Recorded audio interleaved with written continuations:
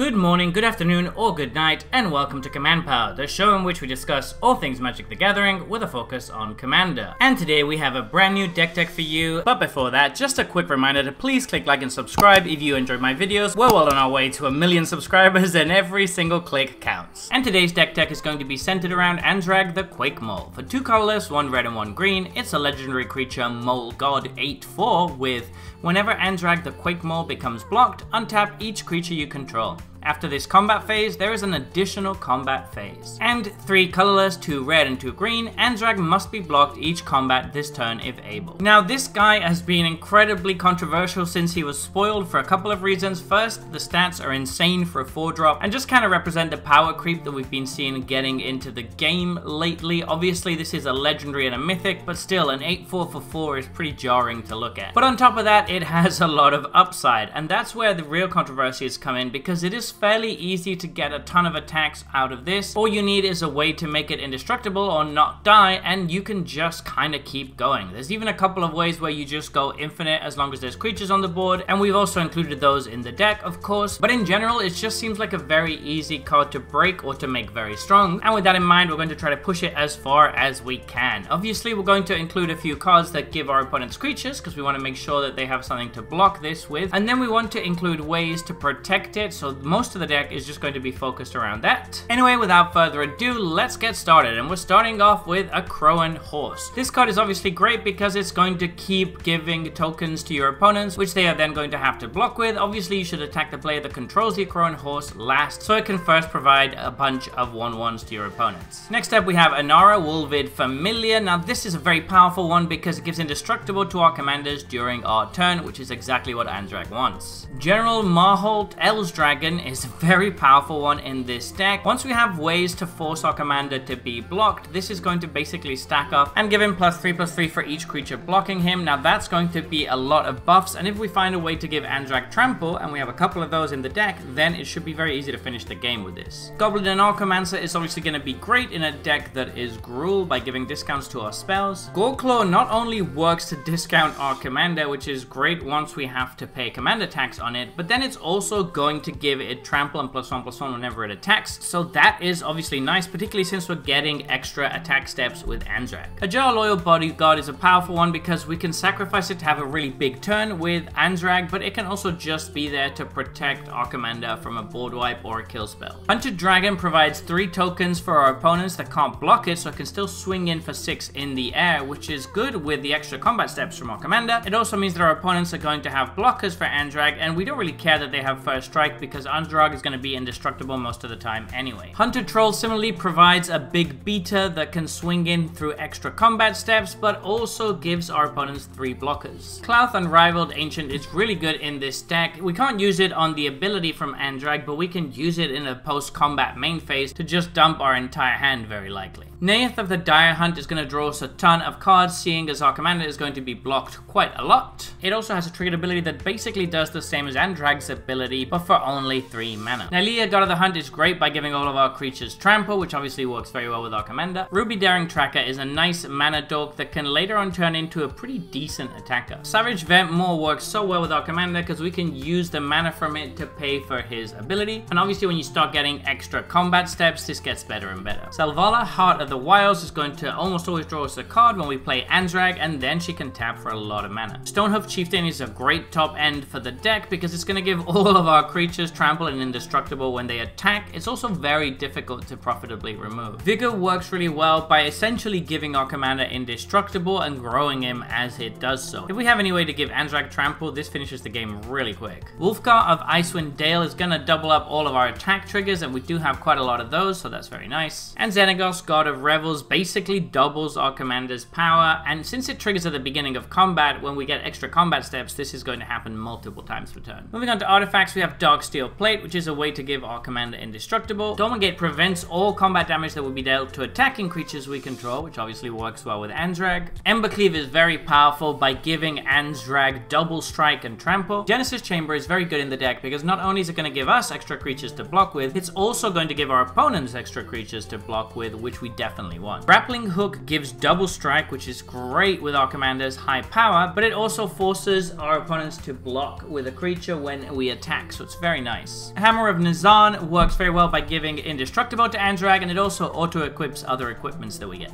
Infiltration Lens is a great source of card advantage in the deck, seeing as we're going to be blocked a lot. Lightning Greaves and Swiftfoot Boots are two good ways to stop our things from being targeted. Mithril Coat is excellent in this deck because it auto-equips, meaning that Anzrag doesn't need to worry about damage. Shadow Spear grants Trample and Lifelink, which are great for our survivability. A Great Henge comes down for 2 mana if we have our commander out, which is obviously great, and it's just a really good source of card advantage and everything really. The Skullspawn Nexus is also going to come down for just 2 mana, and it just provides a nice little bit of insurance for when they do eventually kill our stuff, including our commander. Also, doubling Anzrag's power ends games very quickly. For enchantments, we have Bear Umbra, which protects against the first time that our commander would be destroyed. It also untaps all our lands when it attacks, which is very nice and combos nicely with something like Kessig Wolfrun. Garruk's Uprising is going to give all of our creatures trample, which we definitely want, and it's also going to draw us quite a few cards. Indomitable Might is one of the best cards in the deck because if our opponents can't deal with it, we just go infinite. So the way it works is we have Anzrag with Indestructible, it gets blocked, we play this, and now we just assign the damage to our opponent's face instead of to the creatures, which means that their creatures are never going to die, our Anzrag is never going to die, and we just get to keep attacking and attacking and attacking until everyone's dead. Invasion Plans is a surprisingly good card in this deck because it's going to force all creatures to block all the time. Seeing as our commander should be indestructible, we don't really care too much about that, but we also get to choose how our opponents block.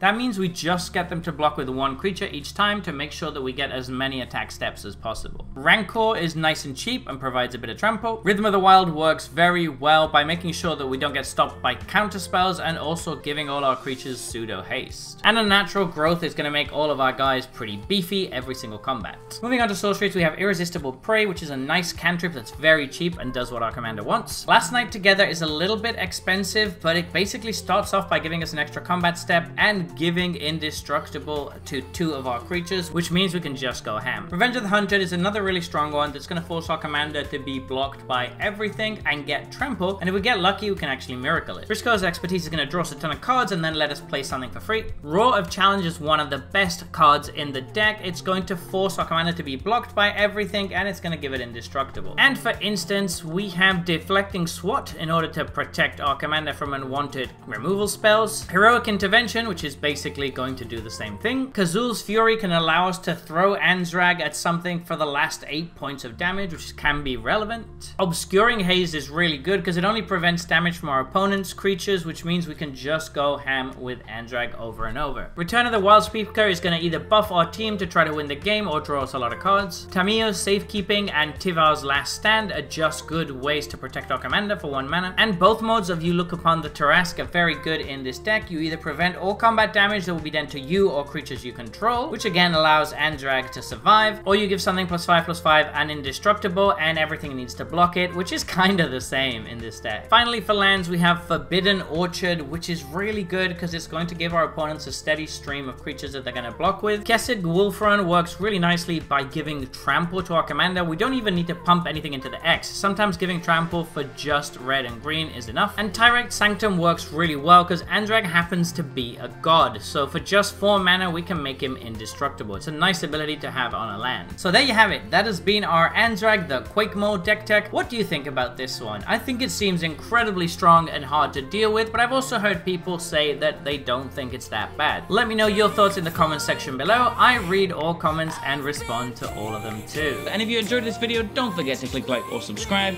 It really helps the channel. And until next time, take care.